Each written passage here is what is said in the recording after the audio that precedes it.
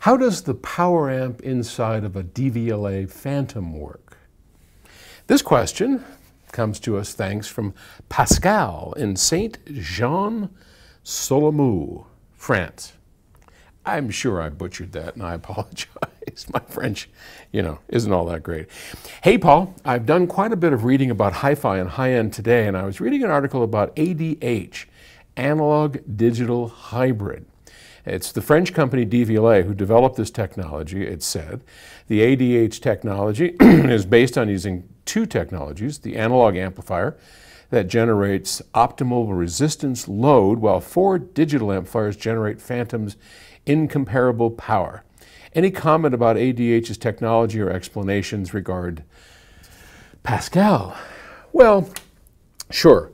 It's nothing really that trick. It's been around for quite a while. I'm sure they've come up with some fancy schmancy version of it, but it's something, and I'll explain to you how it works. So Devialet is kind of a cool company. They're French. They're trying to do something really different, and they're owned by, well, partially by LVMH, if you've ever heard. It's a luxury group. I think it's Louis Vuitton. He's got like, I don't know, they make everything from cognacs to, handbags, and it's a luxury brand. They are part owners in Devialet, and Devialet seems to be sort of the darling out there of people who want to have a cool $3,000 or $4,000 Bluetooth speaker in their house.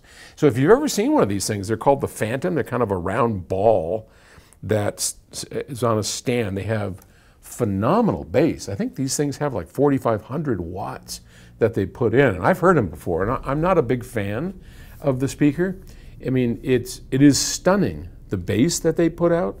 There's side-mounted woofers that really kick booty in the very low end. But when it comes to mid-range, top end, it doesn't suit my musical tastes. I'm just not a big fan. But they are extremely cool, perhaps the best sounding Bluetooth speaker in the world. So that's something pretty good. And people love them. Everybody from Jay-Z to Tim Cook at Apple apparently are enamored with this speaker. I mean, it's kind of cool. It's pretty cool. All right, so how do they get 4,500 watts, or whatever it is they're claiming, which, by the way, we can only get about 1,600 watts, maybe 1,500 out of the wall.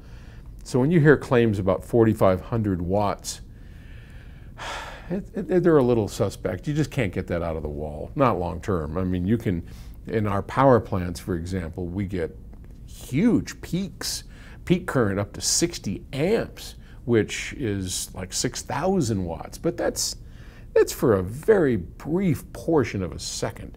And so I don't know where they get off with these claims of 4,500 watts. But in any case, marketing schmarketing, right?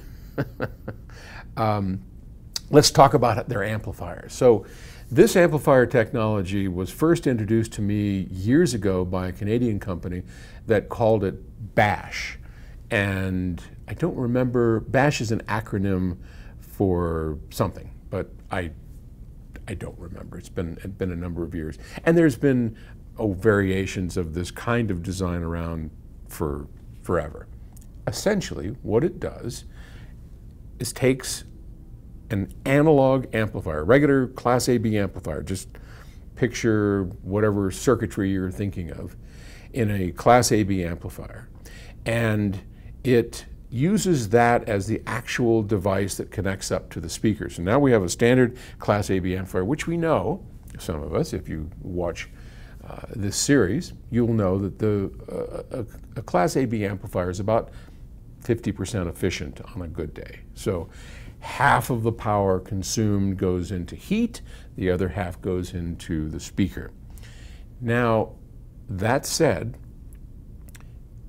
they don't have a lot of heat, and there are no visible heat sinks on the Devialet Phantom. So how do they do that? And they used to make an integrated. I don't know if they still do. Pretty cool little integrated. And what they do is use Class D amplifiers to modulate the power supply feeding the Class AB amplifier. So imagine an amplifier. We know that typically a power amplifier has very high rails. We call them rails. They're the plus and the minus voltage. And in many amplifiers, they're up there about plus and minus 80 volts. So call it 160 volts across the amplifier. And that voltage is where all of the heat comes from, because as the amplifier sits between that voltage and then tries to move up and down to create a large sine wave to power your loudspeakers, as it's traveling up to its very top of the power supply range, all that travel is that distance between the plus and the output signal creates heat, and that's where the heat and the loss of efficiency come from.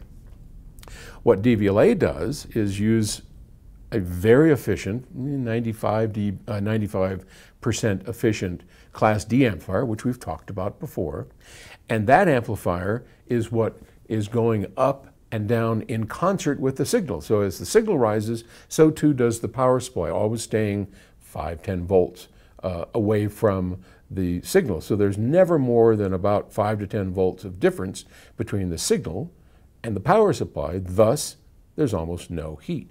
And as it rises, it goes up and down like that.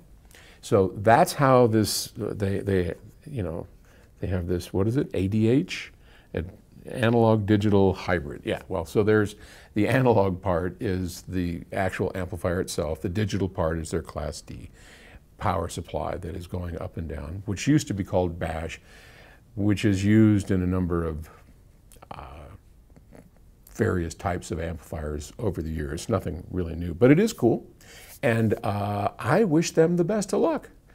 I love seeing innovation in our field, in our passion, and those guys are innovating, are innovating, and I really appreciate what they're doing. So hang in there, and I hope that answers your question. All right, Pascal, thanks. Talk to you tomorrow.